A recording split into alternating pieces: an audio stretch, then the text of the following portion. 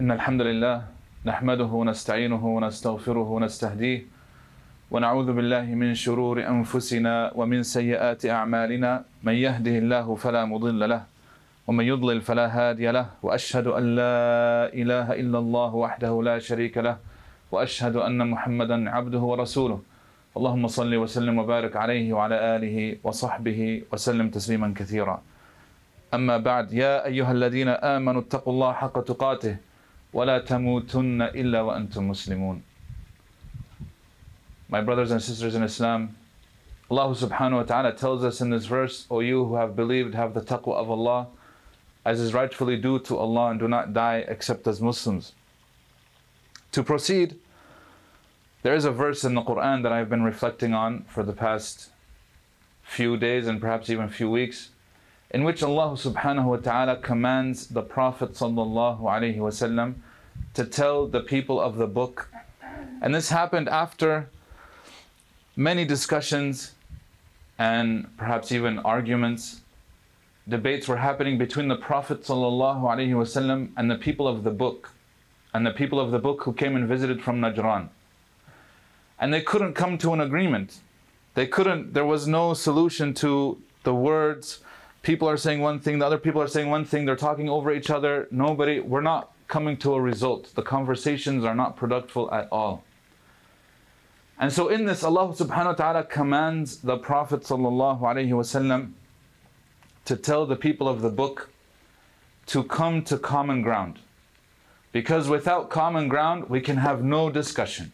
There can be no conversation. We won't agree on anything because we don't even agree on the principles that we're discussing. The initial principles are off.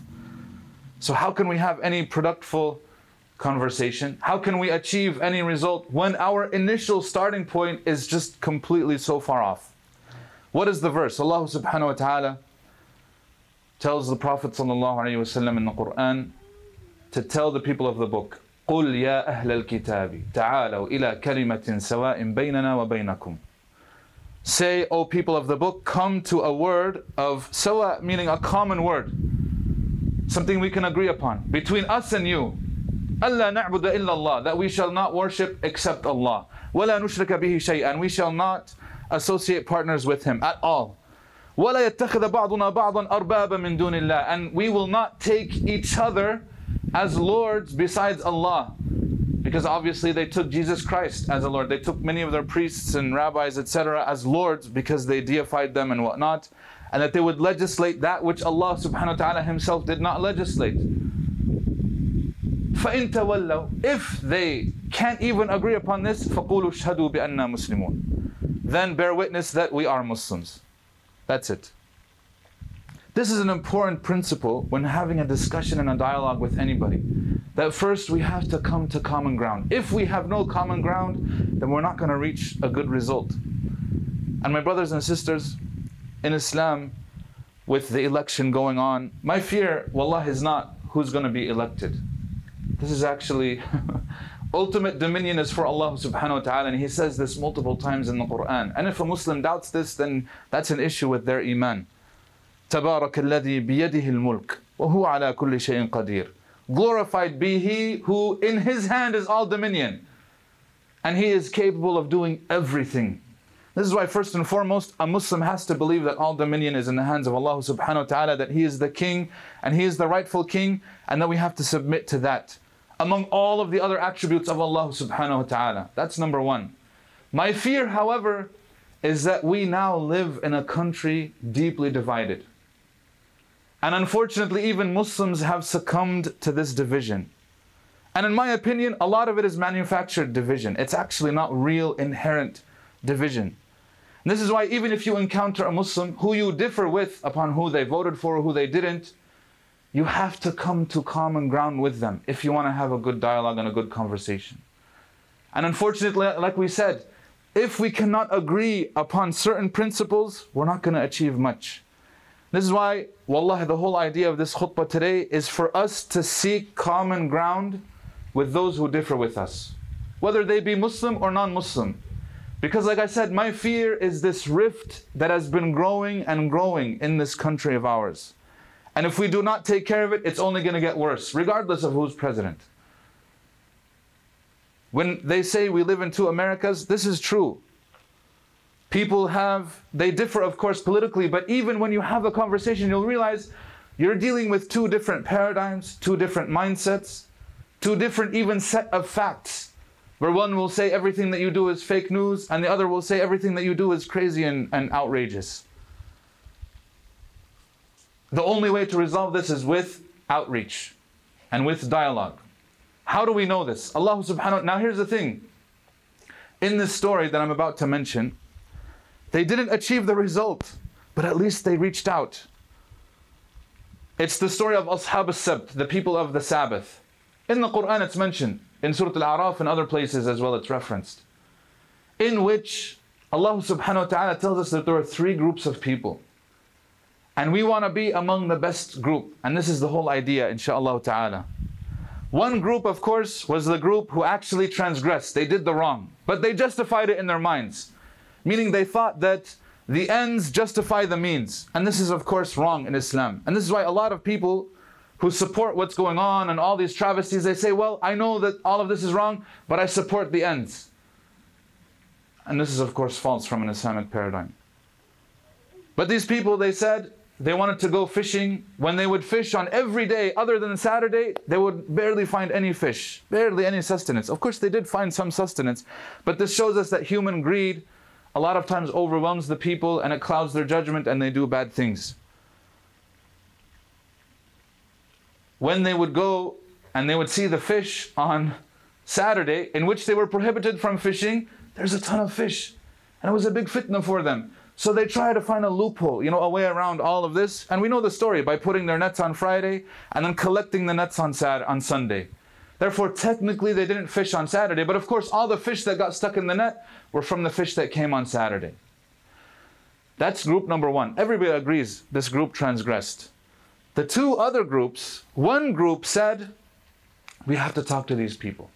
We have to reach out. We have to at least give them some sort of advice. We can't leave them for their transgressions, because if you leave them and to their transgressions, society will fail. Wallahi, it will collapse. And this is why the Prophet ﷺ says in the hadith that any time a community abandons inkar al-munkar, which is forbidding the evil, or at least demonstrating to the people, hey, what you're doing here is wrong. If they stop speaking out like this, أَوْشَكَ اللَّهُ أَنْ يَعُمَّهُمْ بِعَذَابٍ مِّنْ عِنْدِهِ. Allah subhanahu wa ta'ala will soon destroy all of them. Because there's no hope for that society anymore for correction. We have to have people who are willing to at least speak out and say, hey, look, what is going on is wrong. And so this group, they tried to correct it. The third group told them, لِمَ تَعِظُونَ قَوْمًا قَوْمًا إِلَّهُ مُهْلِكَهُمْ أَوْ مُعَذِّبَهُمْ عَذَابًا شَدِيدًا. Why are you guys wasting your time in talking to people who are clearly wrong and they're not going to heed your advice? They're not going to listen to you. Why are you wasting your time? And today you'll find people who say this. Don't waste your time talking to those crazy people. They're crazy. There's no way that they can be corrected. Don't waste your breath. And by the way, this happens on both sides.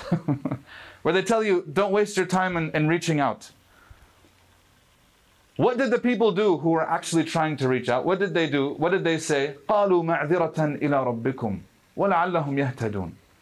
They said, first off, we're doing it so that we have an excuse to Allah, to our Lord. We have an excuse in front of Allah that at least I tried to do something. I tried to reach out. I tried to make sure that this rift wouldn't grow. وَلَعَلَّهُمْ يَهْتَدُونَ. Maybe they'll be guided. I don't know. Guidance is in the hands of Allah subhanahu wa ta'ala. If we don't try, then for sure they're not going to be guided. For sure, if you do not try, for sure they're going to remain unguided or misguided. But at least if you try, you can say, you know what, I at least tried. And by at least trying, Allah subhanahu wa ta'ala actually saved all of them from being punished. And therefore when the punishment came down, it only came down to the people who transgressed specifically. Because if you look at the other villages, the other towns who were destroyed, the entire town was destroyed. Why? Because it was destroyed at a time when there ceased to be people who were at least trying to correct the wrong. When it was only the Prophet who was trying to correct, and then he left, that's when Allah destroyed them, because he was the only one. But as long as there were people there who were trying to correct the wrong, or at least give some good advice, Allah subhanahu wa ta'ala protected them from being destroyed, all of them, and only destroyed the people who we're actually committing the wrong. And this is why we have to do our job in at least reaching out, building these bridges instead of burning them down, and trying to correct and trying to give sincere advice. We ask Allah subhanahu wa ta'ala that He makes us among those who are able to give sincere advice. We ask Allah subhanahu wa ta'ala that He unites our community upon truthfulness and upon guidance. We ask Allah subhanahu wa ta'ala to forgive us for our shortcomings and our sins. هذا والله أعلم. أقول قولي هذا وأستغفر الله لي ولكم فاستغفروه إنه هو الغفور الرحيم.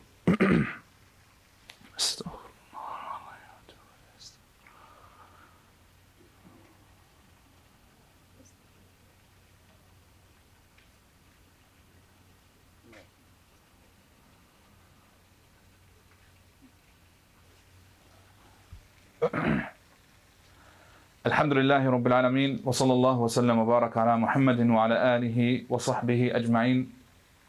أما بعد, the question now remains, how do we give good advice? How do we give sincere advice?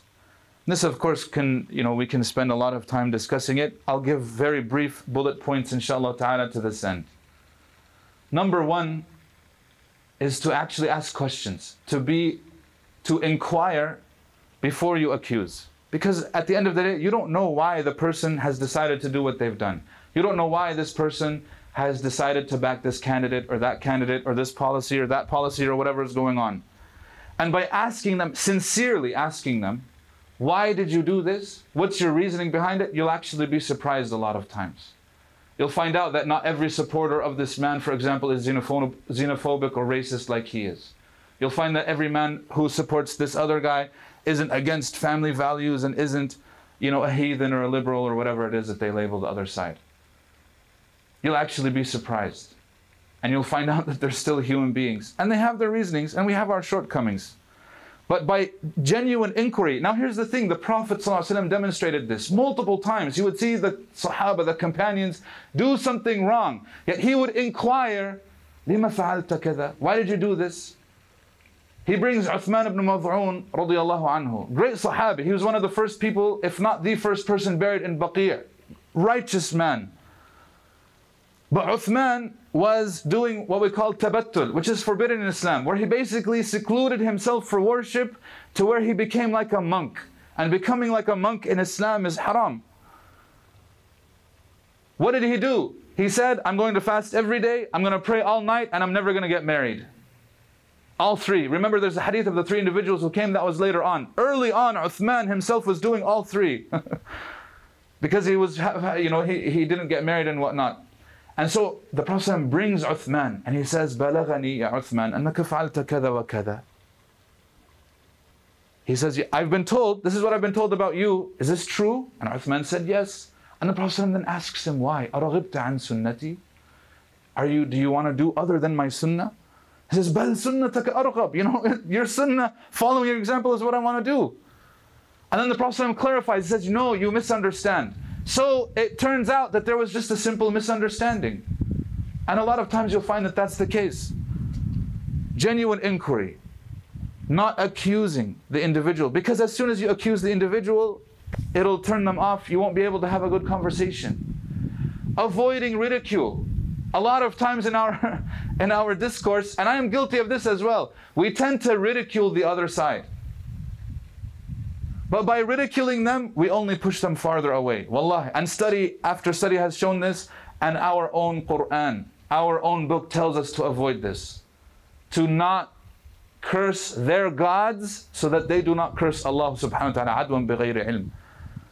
It says, do not curse their gods, because otherwise it'll put them off and then they'll start cursing yours. And this is why if you look, the Prophet's rhetoric was never one of ridicule, was never one of showing them how, because if you think about it now, sitting here, alhamdulillah, looking back and at people who worship idols, we think, how could they do that? That's so ridiculous.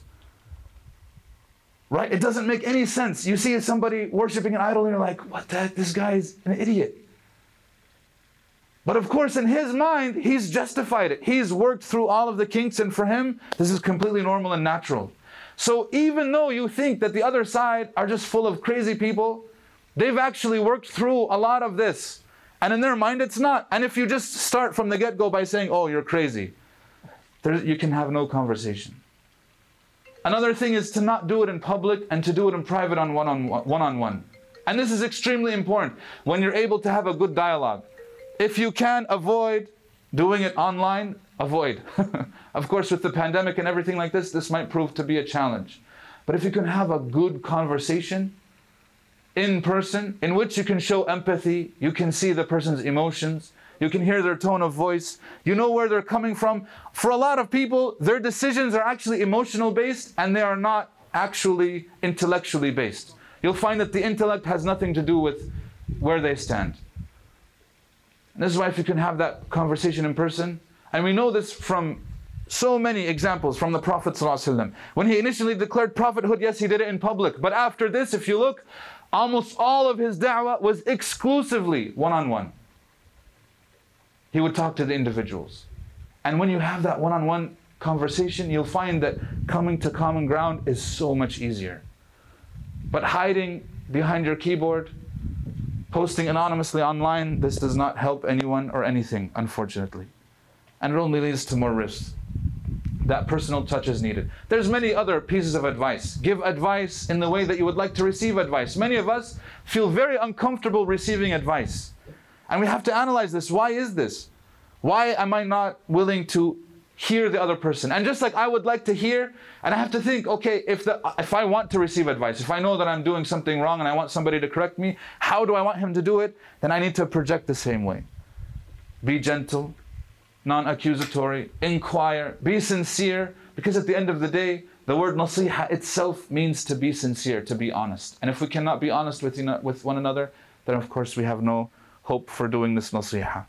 We ask Allah subhanahu wa ta'ala that He enables us to accept and receive nasiha, insha'Allah ta'ala. We ask Allah subhanahu wa ta'ala that He unites our community. We ask Allah subhanahu wa ta'ala that He keeps our community safe and the entire city and state and United States that we live in. We ask Allah subhanahu wa ta'ala that He guides us and guides through us and makes us a cause for people to be guided as well to the truth. Ya Rabbil Alameen. We ask Allah subhanahu wa ta'ala that He forgives us for our shortcomings and our sins and enters us into Jannat al-Na'im. Ya Rabbil Alameen. عباد الله إن الله وملائكته يصلون على النبي يا أيها الذين آمنوا صلوا عليه وسلموا تسليما اللهم صل وسلم وبارك على محمد وعلى آل محمد كما صليت وسلمت وباركت على إبراهيم وعلى آل إبراهيم في العالمين إنك حميد مجيد اللهم أعز الإسلام والمسلمين وأذل الشرك والمشركين أعداءك أعداء الدين ربنا اغفر لنا ذنوبنا وإسرافنا في أمرنا وثبت أقدامنا وانصرنا على القوم الكافرين اللهم لا تدع لنا ذنبا إلا غفرته ولا هما إلا فرجته ولا دينا إلا قضيته ولا حاجة من حوائج الدنيا والآخرة إلا قضيتها ويسرتها برحمتك يا أرحم الراحمين ربنا آتنا في الدنيا حسنة وفي الآخرة حسنة وقنا عذاب النار عباد الله إن الله يأمر بالعدل والإحسان وإيتاء ذي القربى وينهى عن الفحشاء والمنكر والبغي يعظكم لعلكم تذكرون اذكروا الله يذكركم ولذكر الله أكبر والله يعلم ما تصنعون وأقم الصلاة